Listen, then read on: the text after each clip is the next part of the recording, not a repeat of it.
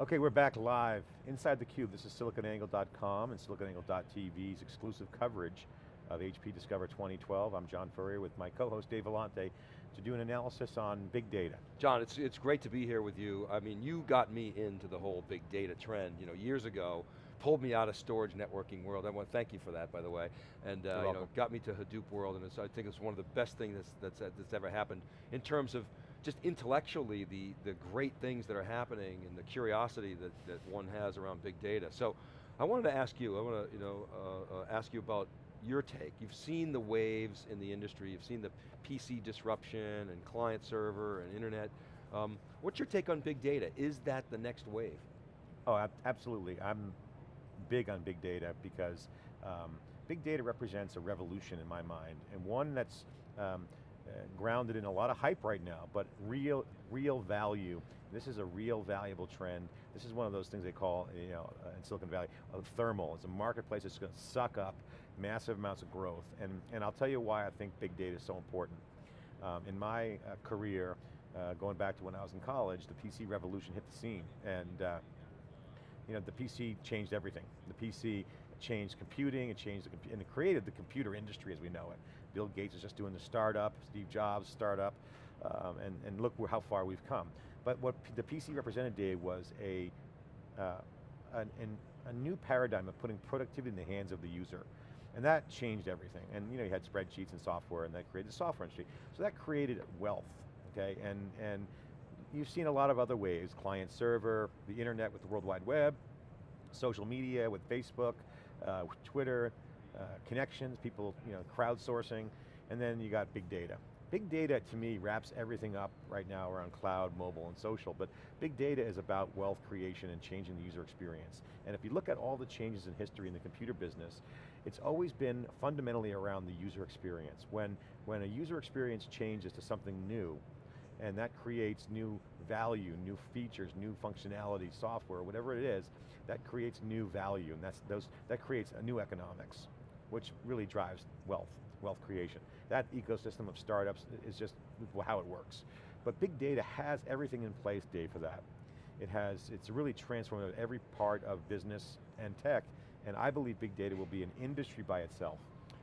The other thing about big data, John, that we've been batting around here on theCUBE the last several weeks is that the practitioners of big data, the companies out there that are implementing big data and figuring out how to monetize and extract value from data are going to create more value than the suppliers.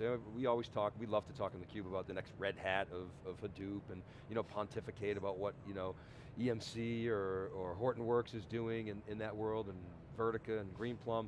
And the reality is, I think, John, that the productivity impacts of big data at the practitioner level, the corporations, the financial services companies, the manufacturers, the energy companies, is going to create much more wealth than for the technology companies. And if you're an investor out there and you can find who's really actually using big data for their business, I think there's a lot of money to be made there. Yeah, I mean, I think that you're totally right, and here's how I see it there. I mean, it all comes down to opportunity, right? Whether you're an entrepreneur with opportunity recognition, whether you're a business creating more value and opportunity around to your customers, you're going to make more money. But really it's about the user experience, like I said, the market changing, and ultimately this opportunity. And big data gives that, all those elements are in play with big data, because with big data, it's changing incumbent positions. Leaders have to change because now we heard, you can measure everything with the internet. So, customer experience, user experience, value creation, and ultimately economics. So I'm huge on big data, and I got to tell you that the ratio of value creation is not just people selling big data solutions, because the business opportunities are everywhere. You're seeing software creating applications for data centers, software creating applications for other environments. And data's being generated at a rate now that we've never seen before, and it comes from applications, it comes from people, and it comes from machines. So, you got three types of data elements now: machine data, human data, and ultimately application data. And that's all flooding the marketplace publicly and privately within companies. And so, to me, it's an adapt or die situation, which is why the fact that HP is talking about it here is a testament, because HP's not a hype company. It's one thing I will give HP credit for is that they don't hype things. When they get behind something, they believe it to be real, they're very technical and strong, and they're even pumping up the big data message. So, so John, you and I were in Barcelona in 2010, the first year we started working together, and we asked Dave Donatelli at that time, what's your strategy on big data? And we were obviously very high on that at the time. And his response was, well, that's a different part of the company, that's really not my area of responsibility. Now, today, he would never give that response, right? The whole mindset around big data. It wasn't even on his radar screen. Right. That video we actually have on SiliconANGLE, if we find it, you'll actually look at him. And he thought about it, it was not even on his radar. Yeah, and so that overnight, that's changed. So my specific question to you is, what's your take on HP in big data? Are they behind? Is everybody behind? Do they have the right assets? What's your angle on that? I think HP is really behind. Relative to just getting their act together. So, but going back to Donatelli's comment back in Barcelona in 2010, he didn't look at it as a sellable product, right? Donatelli is a great operator and he's a great executive, right? And he runs billions and billions of dollars for HP, be a CEO anywhere else. So to him, it's just like, oh, if I can sell it, I understand it, and it has value to a customer, I'll do it. At that time, big data was really growing up and it was more of an element, and he actually did some work that year and doing big data work within his ESN group. That being said, it's an industry now, so big data is everywhere within HP. So when they bought Vertica, that was a really good move to bring big data into as a product and essentially a product line. But then what happened when they bought Autonomy, it became a big data company. So HP right now is a big data company. They haven't said it directly, but they are, and they will probably say it directly. They are a big data company, because big data is about putting IT services in the hands of someone in Africa, as we heard from HP Labs. IT services will be everywhere. Cloud computing will change the data center. Cloud computing will change the application landscape. Consumerization of IT will be there. So HP is a big data company. They just have to realize it and kind of get their act together and pull it together. So yes, they're doing much better than they did, but they have a lot of work to do. So John, I want to talk about Vertica a little bit. You know that Wikibon, Jeff Kelly's report on the big data market sizing, $5 billion today, growing to $50 billion by 2015, and the #1 big data pure play was Vertica. Now, Jeff chose to keep Vertica and Greenplum and Aster and Netezza as pure plays because they hadn't been fully integrated into their parent companies yet, their acquiring companies yet, so Vertica was #1. So that we were encouraged very much around Vertica. At the same time, Greenplum, we sensed was struggling a little bit, to figure out what that right business model was. They were sort of ebbing and flowing. Remember, they did their own Hadoop distribution, and they were doing, relationships with, Hortonworks competitors, and then one day, or rather, Cloudera competitors, and the next day they were Cloudera friends, and they've sort of balanced that out. Here's what we see though, Greenplum now seems to be doing very well. EMC has figured out how to integrate Greenplum into the core Salesforce. And I don't think HP's done that with Vertica. Well, here's what's going down with HP relative to Vertica. Vertica was bought under the watch of another CEO, okay? And then Autonomy came in the same wave of acquisitions. So there was inherent conflict between the two companies, in my mind, right? Where you have a startup that's growing rapidly in the appliance Hadoop world, and then you have the old school, I guess, big data Autonomy, who just thinks they're, the king of the hill.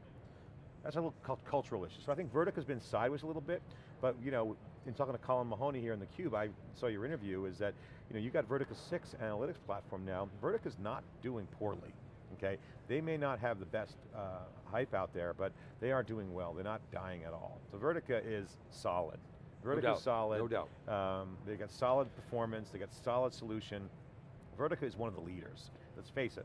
Vertica's one of the leaders. I'm high on Vertica. I love Vertica. I think they're really good. But the upside is to really bring Vertica through the HP sales channel. I mean, I think that could be an enormous hit. Here's why Vertica's important. Vertica's important because they bring real-time performance and massive scale into an IT environment. So I think that's a focus issue for them, and combined with the HP sales channel, Dave, that is going to be massive. We heard that clearly at HP, that Vertica will be a scalable solution. So that's what differentiates them from the competition. As we know, we work a lot with Hadoop and HBase, and they're just now, Cloudera just announced CDH4, which brings high availability and MapReduce 2 to the equation. Again, apples and oranges. But very, very impressive set of announcements with a lot of rich functionality. We're starting to see really a flood of innovation coming out of Amr Awadalla's team. Oh, Cloudera, I mean, I'm not trying to compare the two because like Cloudera is leading and doing amazing work, and then they've got more people trained on Hadoop. That ecosystem is a completely different marketplace, right? Vertica has pivoted into a really great solution for large scale enterprises. So, it's just different. I mean, then Vertica's not trying to compete with Cloudera. In fact, what I like about the marketplace is, and we predicted this in theCUBE, was these vendors that come into the big data world can't be throwing sand around in the sandbox, meaning the ecosystem's just too early and developing at a very fragile rate, and it's a core group of people that are driving that Hadoop community. So it's just too early to get in there and try to land grab. So that was been rejected. MapR, Vertica, you're seeing people align natively with Hadoop and start contributing, and we heard from HP here on all sides, both the cloud group and within Vertica, that they're contributing to Hadoop. Well, and I have to say, I was always very impressed with Vertica. I met Colin Mahoney on a plane a couple of years ago, and he told me at the time, no, we already did a connector to Hadoop and with Cloudera, not with Cloudera, on our own.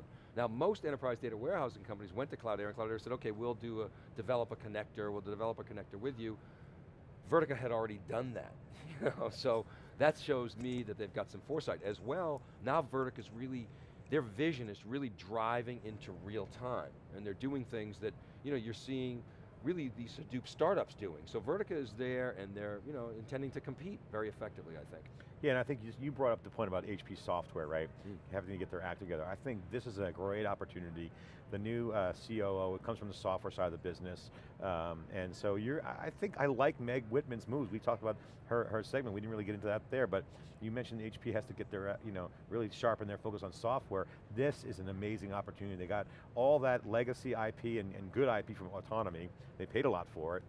There's excitement to bring that in. You got Vertica, and HP Software has a division that actually has great software for developers. So, they bought Mercury Interactive, so you know that they got it, right? So, they have to be a software company.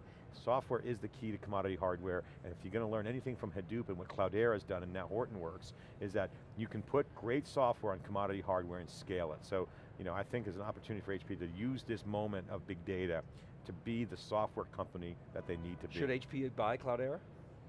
I think so. I think I talked to the folks here within HP, they said it's too early because it's not clear that they're going to be the absolute winner, and that's the right move for them. And I think HP doesn't intend to buy companies that they have to nurture a little bit. I think Cloudera is ripe to buy. I would buy Cloudera. What if Oracle buys Cloudera? It's a smart. Would you try? I personally would buy Cloudera. If I was at HP, I would buy Cloudera for $1 billion, and I think the VCs would go for that deal. No one's told me that they'd go for that deal, but what it would do for HP is that it would give them a leadership position instantly overnight at many levels. So at a marketing level, at a product level. Open source software. Open source community, they're dabbling with OpenStack, which I think it's okay, but I'm not falling out of my chair with OpenStack, right? So I haven't seen that. OpenStack doesn't impress me from an HP perspective. They're just too big to be meddling around in open source like that, at that level. They should, of course it's good to be in there, but that's not the flag that I'd be waving around in the marketplace as a leadership. OpenStack is a great initiative, but it's one of many. You have MongoDB, you got Cloudera with Hadoop, so there's a lot of things that they could do. So, and they got the dough to do it. So, acquisitions are going to be key to HP. All right, John, this is a good segment. We got a break. This is SiliconANGLE.tv's continuous coverage from HP Discover. We're live, we'll be right back. Keep it right there.